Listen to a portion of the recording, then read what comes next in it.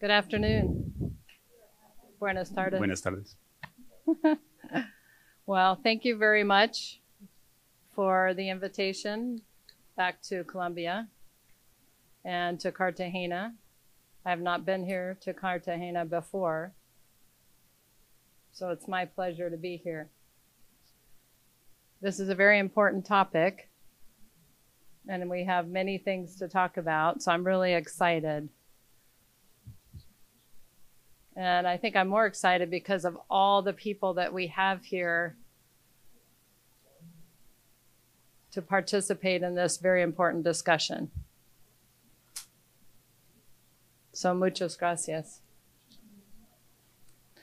I also want to thank Dr. Angelo, the Perry Center. And he's also getting his reserve time here, which is good, while the comfort is here.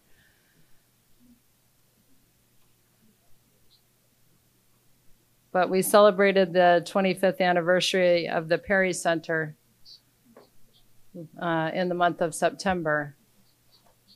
And so what a very important milestone to celebrate that wonderful institution.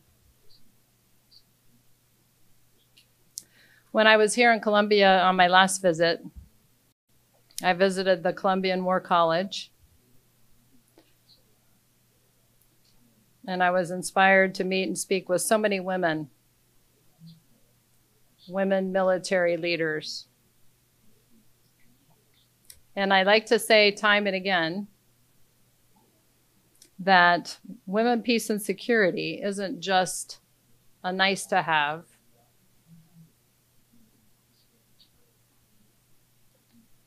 but it's a core value that we have between the United States and Colombia, between us and the armed forces, to create a more ready, a more resilient, and more effective military to take care of our citizens and to keep our citizens safe.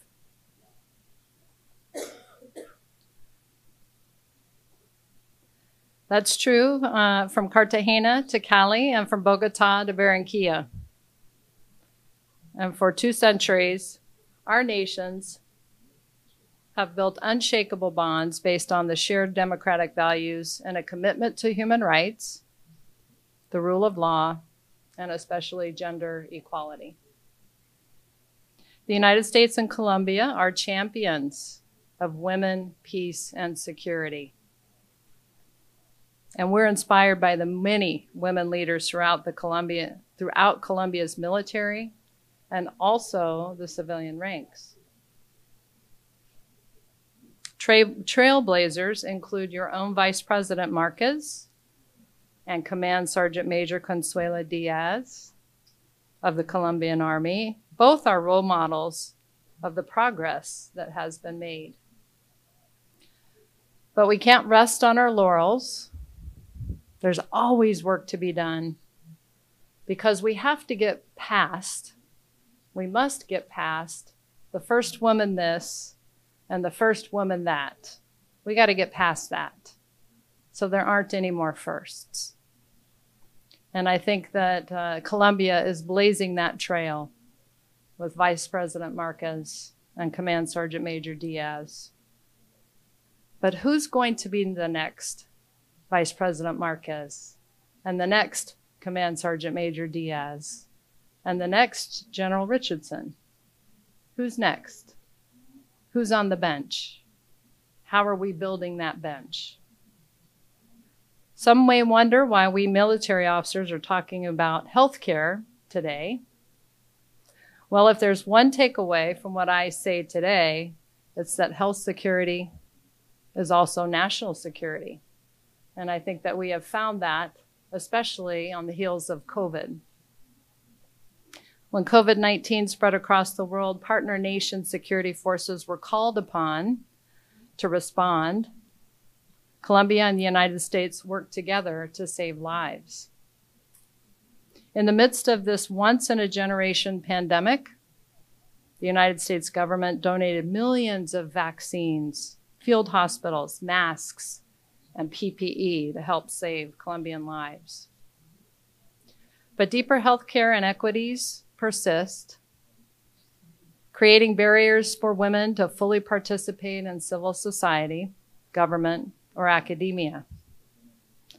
What's worse is that TCOs spread their transnational criminal organizations, I call them TCOs, spread their tentacles of violence and instability in communities, and healthcare workers can't safely serve their citizens there. That in turn worsens healthcare outcomes for women and girls, and it deepens insecurity.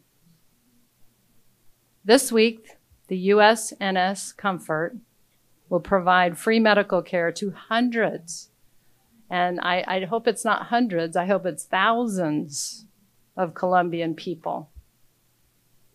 Its crew, which includes both Colombian and United States healthcare workers, and many other countries that have come to provide healthcare, come together, united for this mission. But it includes both Colombian and United States healthcare workers, which will help turn that insecurity into peace and prosperity. We must also recognize the men who advocate for support and acknowledge the selfless sacrifices of women who defend and protect our countries. And we can only do this together. By doing so, we're building a shared neighborhood where every woman, no matter her background, her race, her education, she can climb as high as her hard work can take her. So again, it's my pleasure to be here. It is great to see everybody, and I look forward to the discussion. Thank you so much. Muchas gracias, mi general Richardson.